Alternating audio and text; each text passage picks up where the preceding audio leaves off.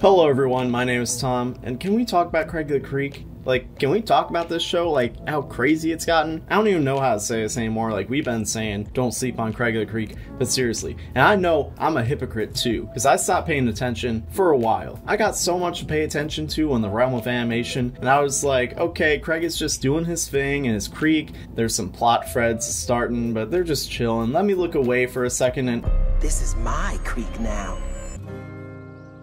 What did I just come back to? No wonder y'all were yelling at me, sheesh. And no, I wasn't doing that as a meme, I'm just saying sheesh, that's a part of human language. Okay, so above all else, I need y'all to understand, Craig is now on top when it comes to being just an all-around amazing cartoon. Not trying to take away from all the other great cartoons on the air right now, because let's be honest, we have been eating, but Criger Creek has really used their slow and methodical world building to fill out into a ridiculous story. It feels almost like a self-contained MCU in a single Cartoon Network show. Capture the Flag straight up gave me a smaller scale, same feeling as watching Infinity War and Endgame, and when Deltron came in out of nowhere, literal bars. But I don't want to make a video breaking down Capture the Flag because that's not really my specialty. I want to focus more on what Capture the Flag accomplished, specifically thematically. I know, this dude gonna preach about themes again, but listen, there's a common thread that stood out to me as the main story of Criger Creek developed and reached the climax of the Other Side arc that is both universally relatable and also symbolic of what Criger Creek the show in essence is.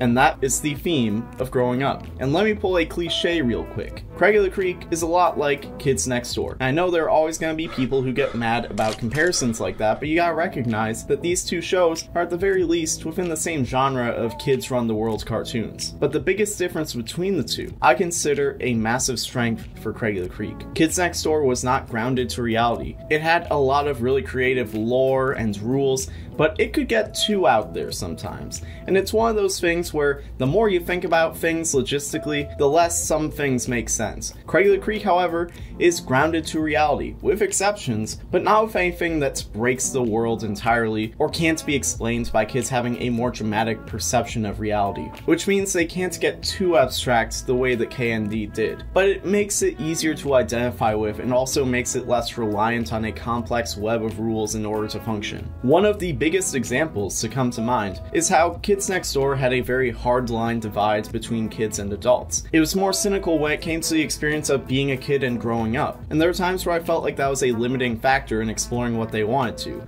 like Nigel's relationship with his dad. I don't hate the storyline at all of his dad being a former operative in the KND, in fact one of the best of all time, but the fact that's what it took for them to connect and make Nigel realize he's more like his old man than he thinks is a testament to how much that hard and fast rule could restrain the story from its goals. Comparing it to Craig, where there are generational divides between kids and older characters, not because that's a law of the world, but because that's a natural part of life. And since that's not treated as black and white, the relationships between the characters of different ages have more room for there to be a journey rather than just a single epiphany. Craig and Bernard, for example, are able to both butt heads and have bonding moments to evolve gradually over time, both as individuals and as brothers. And stuff like this naturally makes growing up an important part of how the story progresses. But also, growing up isn't the focus of the show. The focus is to celebrate being a kid, as it has been since the beginning. Growing up just happens to be a big part of being a kid. It's the elephant in the room of childhood that feels like it's far away,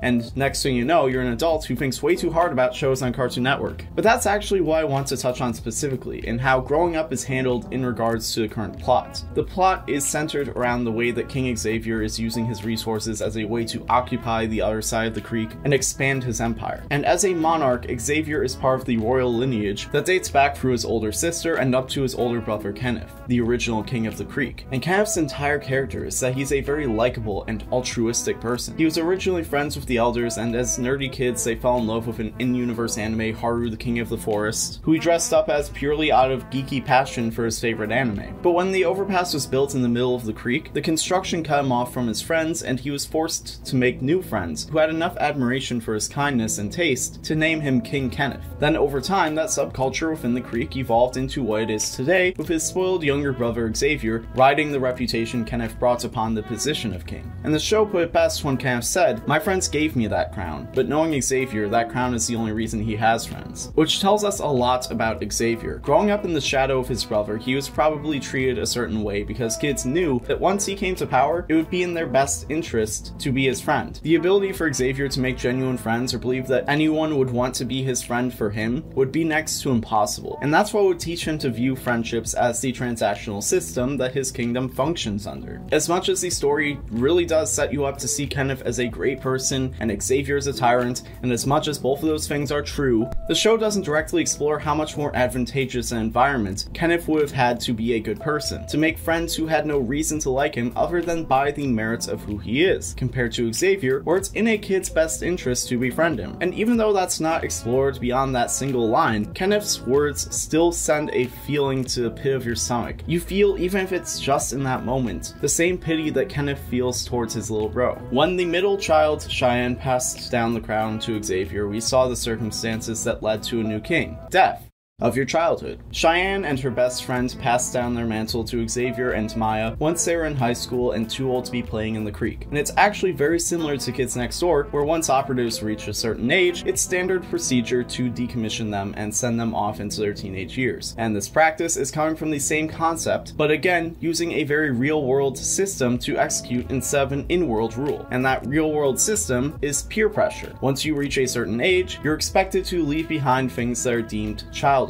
even if those things are things that you still enjoy and see purpose in. Cheyenne and her best friend Randy were an example of kids eager to let those things go and to jump into the next chapter of their life. And you can also see this in Bernard throughout the series, always trying to live up to the idea he has of growing up. And then you look at someone like the old green poncho, Michelle, who's a bit different. She clearly still had an emotional attachment to the creek, her friend Omar, and her position. But Xavier uses the threat of peer pressure, the humiliation of being exposed as a high schooler LARPing in the woods, to banish her from the creek. And I don't know if me just describing this is giving off a vibe that I'm either in favor of or opposed to teenagers leaving kids stuff behind, so I'll come right out and say I think it has a lot of downsides, but offers a long-term net benefit. Just look at the elders of the creek compared to Michelle or Kenneth, who could have easily ended up on the same path as them. Michelle and Kenneth are definitely way more well-adjusted than the elders because they were pushed to grow up and have necessary formative experiences that taught them what the creek couldn't. But in both cases, even if they were pressured into rejecting their childish ways in the short term, they still maintain the ability to appreciate those things as they get older. Michelle still went back to help Omar during the capture of the flag game because even though she has moved on and is living out her teenage years, the creek didn't go anywhere. She can still go back as a teen and appreciate it for what it is, and understand how she now fits in, while also growing up and spending her time doing what teenagers do: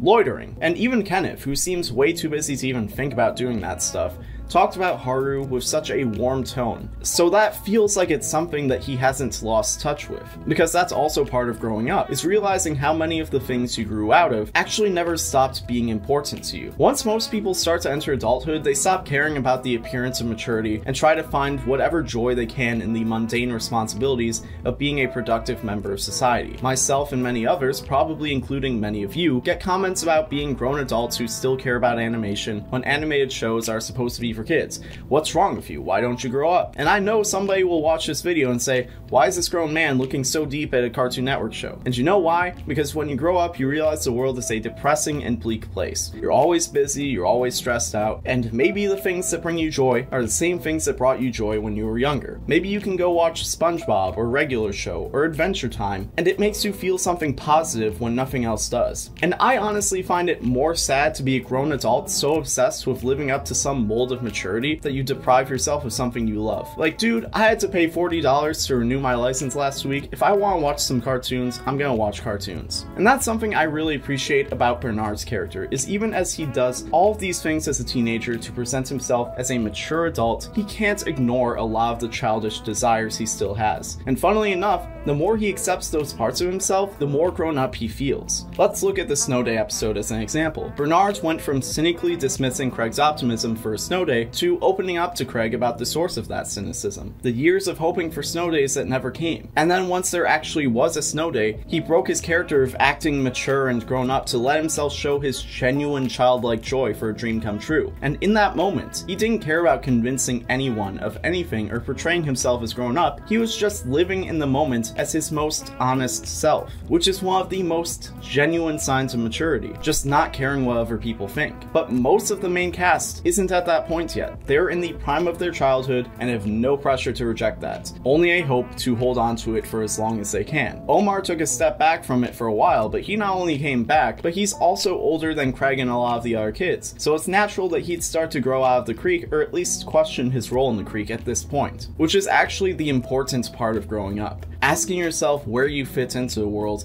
and understanding that your place will change as you evolve into a new person. For example, the elders of the creek are definitely a bit socially stunted from the fact they seem to have never left the creek, but as they got older, they changed their role within the community to avoid the "how do you do fellow kids" look. And a tricky part about this topic is to acknowledge there is a line where enjoying the things you did when you were younger and staying in those spaces can become kinda yikes. And not in the LMAO cringe type of way, but like a genuine concern about why this grown adult wants to be in a social circle of children. But the elders are their own group within the creek and their own circle of social dynamics, and are able to mingle with younger circles in a way that acknowledges the power dynamics and knowledge gaps between them in a considerate and healthy way. They didn't leave the creek, but they also didn't resist their growth and what it meant for their role in that environment. That's what matters. The same way that Kenneth went from the kid with the cool costume to becoming a leader, and then passing that role down to his sister, who passed it down to Xavier, who all saw their roles change from just another kid to king. And now Craig is going through that same evolution. Though he's not at the point where it's time for him to leave the creek, he has grown out of being just another kid who's happy to go along with whatever the creek throws at him. He's old enough now to appreciate that freedom, but understand why there needs to be some order, and why he's the best person to take up the responsibility, something that contradicts his previous stated values. A contradiction that's happening because he's not the same kid anymore. He doesn't have the same perspective, and he's become a new person even without a crown to signify that. Capture the Flag really brought forward the parallel between Craig and Xavier, but the truth is Xavier only ever changed cosmetically. He wasn't challenged the same way as other characters, and because of that he didn't have to change and grow the way we see Craig change in this special. For that, Xavier is honestly a really tragic character. With all the power he had, every opportunity he has for humility or self-reflection is cut out from under him by his ability to remove any obstacle at the wave of his hand. And maybe if that wasn't the case, he would be more like his older brother, but instead his empire would fall to Craig of the Creek, a kid who did have the opportunities to be humbled, challenged, and overcome to grow into the leader the Creek needs. But that's about all I gotta say. My name is Tom. Leave your thoughts in the comments down below, or find me across the web at TommyPQM, and the Roundtable at Roundtable Vids. Of course, you can show your support by liking this video, share it with your friends, and make sure you subscribe and hit the bell for more Craig of the Creek content. Thank you so much for watching, and I'll see you next time. See ya!